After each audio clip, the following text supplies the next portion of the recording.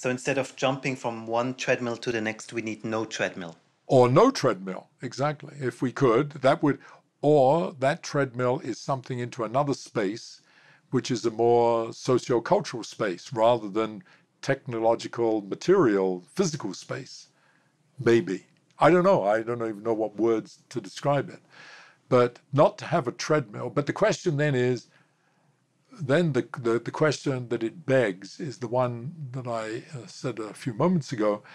Without a treadmill, whether it's accelerating or not, can we in fact survive?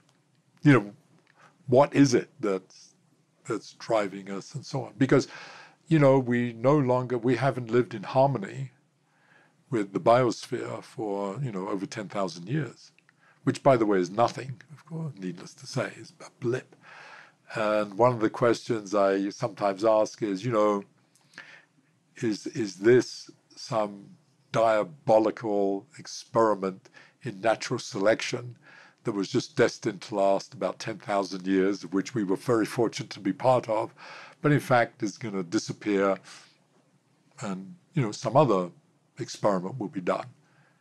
You know, maybe, presumably with human beings again. I mean, human beings will, well, unless we have some horrific nuclear war, I suppose, but human beings will survive and we'll try some other route, or maybe we're destined to go on doing this. I don't know.